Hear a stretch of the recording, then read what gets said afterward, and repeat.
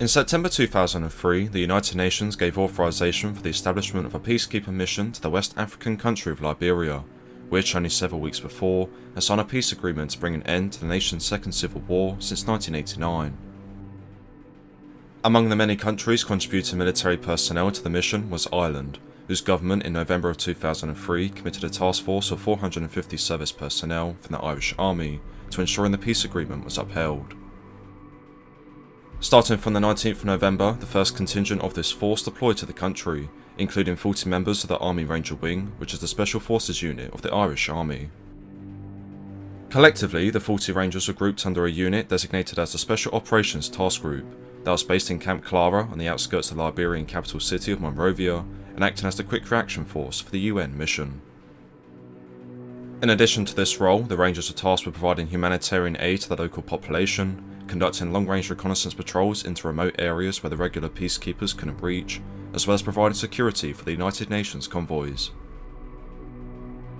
Tragically, it was whilst conducting the latter task that the Irish force suffered their first fatality, when on the 27th of November, a Land Rover 110, crewed by 3 Rangers, lost control and tumbled down a steep embankment, resulting in 2 of the Rangers becoming wounded, and sadly claiming the life of Sergeant Derek Mooney, who had served with the Army Ranger Wing since the mid-1990s. Despite this unfortunate setback, the Irish contingent to the peacekeeping mission continued forward, and by the 17th of December, the bulk of the 450-man task force was assembled in Liberia.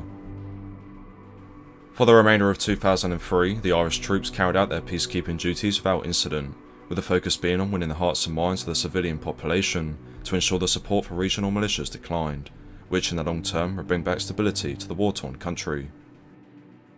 However, in early January of 2004, the United Nations peacekeeping force received information on a hostage situation unfolding near the town of Yekepa in the north of Liberia. Speaking on the intelligence afterwards, Commandant Brian Cleary, a spokesman for the Irish Defence Forces, stated that locals reported that there were more than 30 people being held against their will by a local militia group near the town of Yekepa, with claims of beatings and rapes being inflicted upon them whilst in captivity. How long the hostages had been held for up to that time isn't known for certain, although it's estimated to have ranged from a few days, extending up to a week. Nonetheless, the nature and seriousness of the situation meant immediate action had to be taken, and on the 6th of January 2004, a force of 20 Irish Rangers from the Special Operations Task Group were ordered to conduct a rescue operation to free the hostages.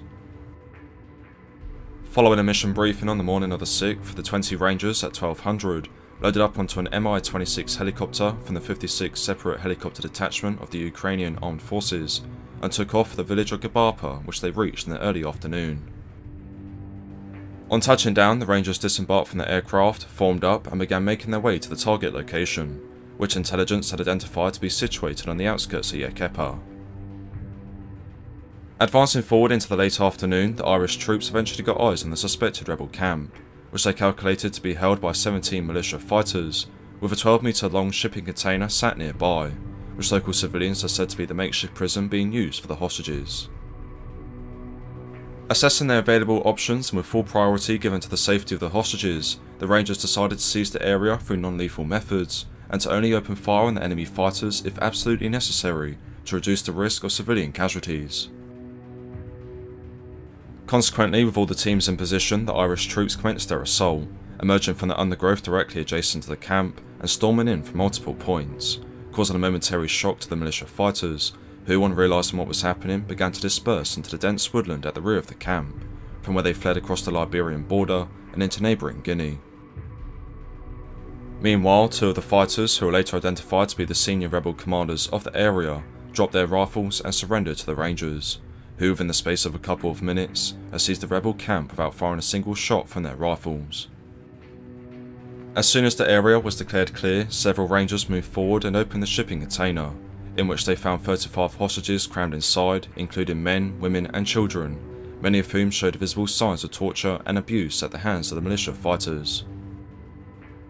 A quick assessment of the hostages led to the Irish troops concluding that medical assistance was needed, resulting in the 35 hostages being moved to a nearby hospital, where they received medical treatment and support from both Liberian and UN doctors.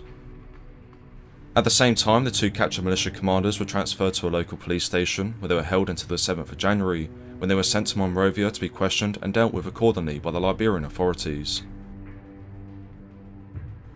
With the conclusion of the rescue operation, the 20 Irish Rangers of the Army Ranger Wing returned to their base near the capital city, as news of the successful mission began to reach officials in Ireland and the international community, with the Irish Minister for Defence, Michael Smith, paying tribute to the valour displayed by the Rangers. I am delighted that the brave and decisive action by our troops has led to these people being rescued from a dangerous situation and uncertain fate. We are proud of their success.